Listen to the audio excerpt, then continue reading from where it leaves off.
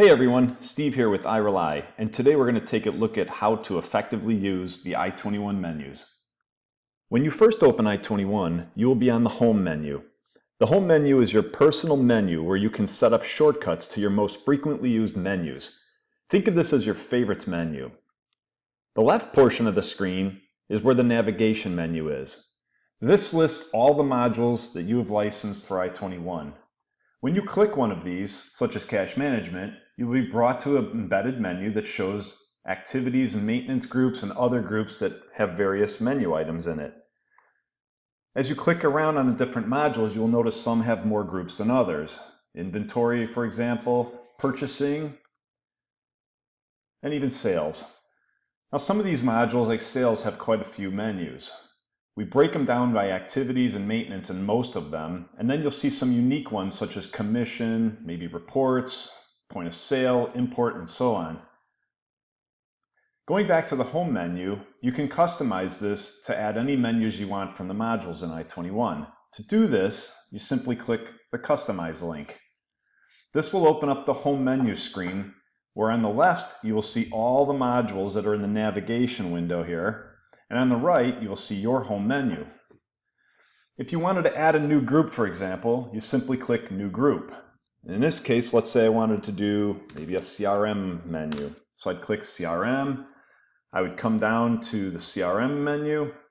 I would expand it, and you'll see you have the groups broke down. Here's activities, maintenance, and so on. So let's say I wanted to add maybe the activities, opportunities, and campaigns. I could highlight all three, drag them over, and drop them in the CRM group, and it'll add them.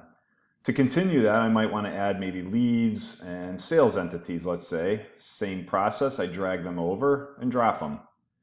I can even rearrange the order. I might want to take the sales entity and move it up to the second position, for example.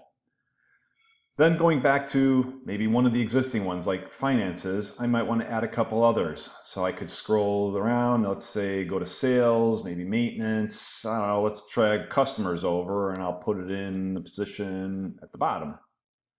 When I'm finished making the changes, I can say click Save.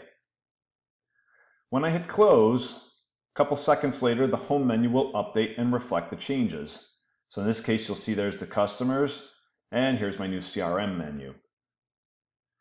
Now when I open up a menu, for example, General Journals, this will open up a floating screen.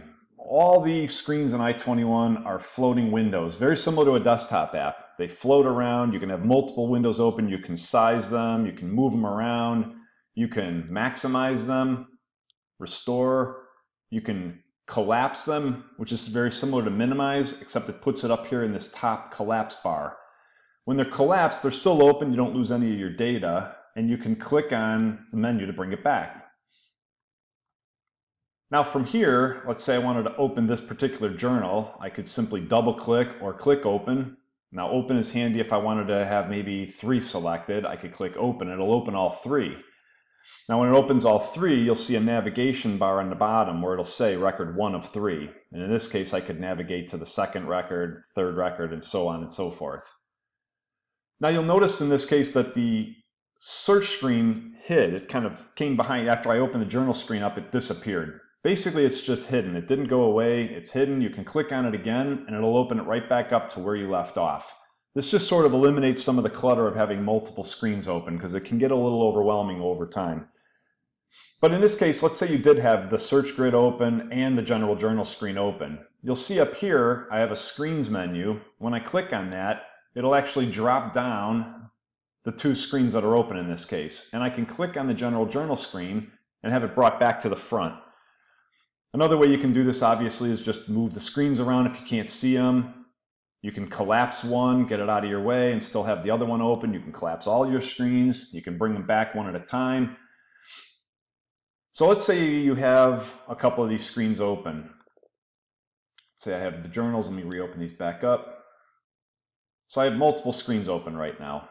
Okay, now I wanted to go on to another menu. For example, let's notice how I'm covering up the menu here and I can't see my home menus very easily. I have a choice. I can either move this out of the way, That way I can gain access to it, but I still don't get all the menus. They're still covered up. So I have a couple choices. I can collapse. That'll get it out of my way. I can get access to it. I can obviously size or close the window when I'm finished. But probably a more interesting way is just come back up to the navigation window and click on it, and you'll see what we call a mega menu that'll appear. So the mega menu basically, it overlays on top of all the other screens, and this gives you full access to all the menus regardless where you're at. So let's say I click on purchasing, it'll bring up the purchasing mega menu. If I click on sales, it'll do the same. Okay, now to further go into customize your user, you can click on your username. This will open up, this is one other thing to keep in mind. When this is open, these mega menus will stay open as long as your mouse is inside the actual menu. If you bring it outside, it'll actually automatically close. That's just, again, to get it out of your way so you don't have to actually close it. So if you're a little too fast with the mouse and you go off too quick, it might go away. Just keep in mind, you got to train yourself to stay within the mega menus for them to work properly. So from here, let me say I click on my profile. I can come in here and set my email, phone numbers, things like that. But one of the interesting features here, back to the menu, is there's an option that a lot of our users want where they want to keep the search grids open regardless of whether you open a screen or not. So this is an option you can have. Right now I currently have it off, which means if I come to general journals, for example, and let's take these two off, and let me just double click on this one, you'll notice that the search grid is gone. And I only have two screens open right now. And those two are the user profile and my journal. So if I come back to the profile, I can click keep the search grid open. And when I save this and close it, let's close this and start over. Now when I come and I click on journals, it'll open the search grid. Now I double click on a record and it'll open up, and you'll notice that the search grid remains open in the background. So this way you can kind of toggle between the windows and continue. But this is up to you on how you want to set it up. A lot of times when you're searching for records, you do it one time and you're kind of done. So it saves you a click of trying to have to close the screen again. And also keep in mind that even when you close that search grid, or any search grid, no matter what screen you're on, if you open it up again, it'll remember where you left off. So you don't have to worry about you selected a record or you did a filter on a record or so on and so forth. That stuff all gets saved and keeps it in the background during this entire session. Okay, another interesting feature I wanted to talk about is, let's go to the sales module here, and let's open the customer screen. One of the neat things of the grids is all of our grids are very easily filtered. You can come in and, for example, let's say I go to state and I come down here and I take this Indiana and I click my mouse on it and I drag it up to this toolbar. Notice how it goes from kind of a red to a green. When I let go, it'll filter then automatically on this state equal to IN, which is Indiana in this case. Now let's say this is something that you do frequently and it's kind of frustrating to have to come in every single time and put that filter on. You can go to this feature called View and save it. And what it'll do is it'll save it as a new tab. So let's say I say customers in Indiana, and click OK. What you'll notice is it creates a tab here now that remembers that filter. So now every time I open this search grid up under customers, I can click this and it will have this pre-filtered for me. Where this tab over here, since I added it here, it still remembers this, but typically by default this one could change or it'll default back to here. So now if I close this, reopen it back up, you'll see I'm on this customers tab by default. This is our default internal tab. This basically lists all customers by default. But now here's the custom one that I created with a custom view. I could even drag this to the first view, and now every time I open this customers list, it'll actually have that as my first one. But the feature I really wanted to show you was if I click on view, I have an option here to say add to menu.